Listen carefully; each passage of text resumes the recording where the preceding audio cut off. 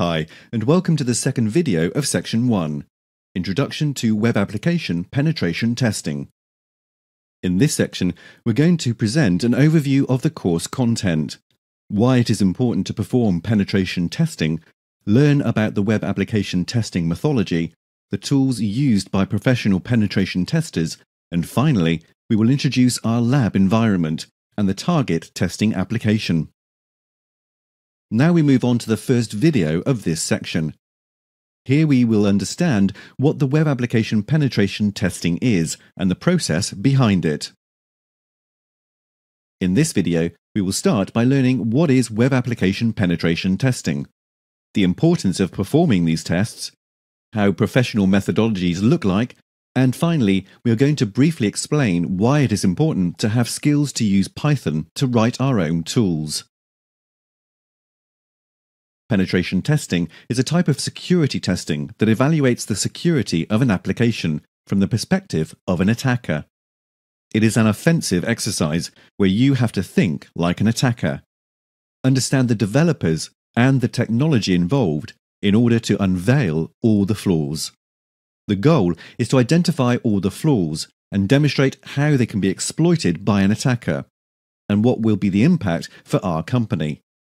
Finally, the report will provide solutions to fix the issues detected. It's a manual and dynamic test. Manual means that it heavily depends on the knowledge of the person doing the test, and that is why learning how to write your own penetration testing tools is important and will give you an edge in your career. It is dynamic test, which means that we test the running application. It is not a static analysis of the source code. The security test is useful to validate and verify the effectiveness of the application security controls, and to identify the lacks of those security controls. So, why should we perform penetration testing? Nowadays, IT has taken the world by storm.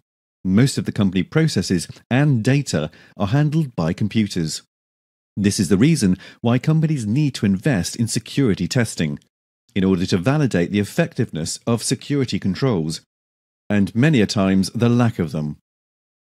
One report by EMC states that the average report annual financial loss per company is $497,000 for downtime, $860,273 for security breach, and $585,000 for data loss. Plus, all the time, the company resources are put into incident response and fixing, testing, deploying the issue.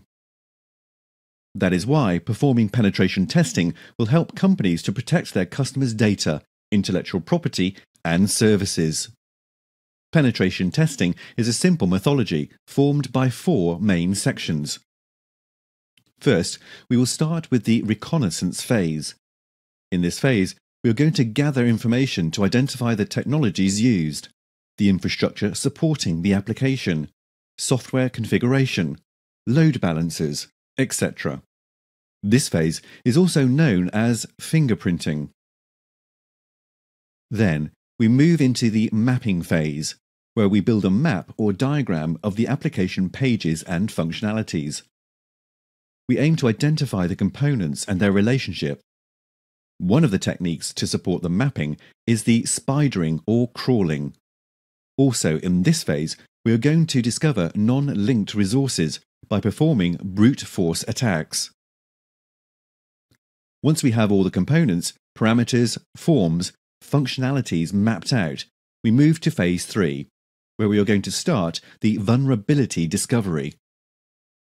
After identifying all the vulnerabilities, we can move to the last phase, which is the exploitation of the vulnerabilities, and depending on the scope of the pen test, once you exploit a vulnerability, you can start the process all over again from your new vantage point, usually the target DMZ, which you will try to get into their internal network segment.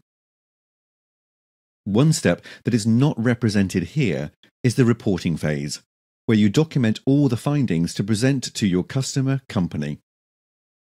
Finally, there are 2 types of penetration tests, the black box and the white box.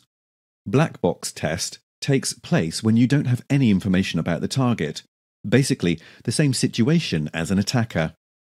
And white box takes place when the customer provides us with documentation, source code, configurations to accelerate the process and focus in interesting areas only. You may be wondering, what areas should you test during this process? These are some of the most important ones to cover: configuration and deployment management testing, identity management testing, authentication testing, authorization testing, session management testing, input validation, testing error handling, cryptography, business logic testing, client-side testing. We are going to cover some of these areas in this training. I encourage you to expand your knowledge on these areas by reading the OWASP Testing Guide. So, why build your own tools? Web applications are very different, since they are developed using multiple technologies, combinations, flows and implementations. This is the reason why there is not a single tool that will cover all the scenarios that you will find during your career. Many times, we are going to write scripts to test specific issues, automate certain tasks, and to exploit a vulnerability. During this training, we are going to see how to write tools and test different areas like authentication, input validation, discovery, and we end up writing a simple HTTP proxy that could be the foundation of our own security scanner. Writing your own tools is a valuable skill that will put you ahead of many penetration testers that do not have the capability to adapt tools or write their own. And in certain penetration test engagements, this could make all the difference. In this video, we have seen what is a web application penetration testing, why it is important to perform the test, what is the methodology to follow when performing a penetration test, the different domains that need to be covered, and why it is important to know how to write your own tools with Python. In the next video, we're going to see what are the typical tools used by penetration testers. Some of these tools are HTTP proxies, brute forces, password crackers, vulnerability scanners, and many others.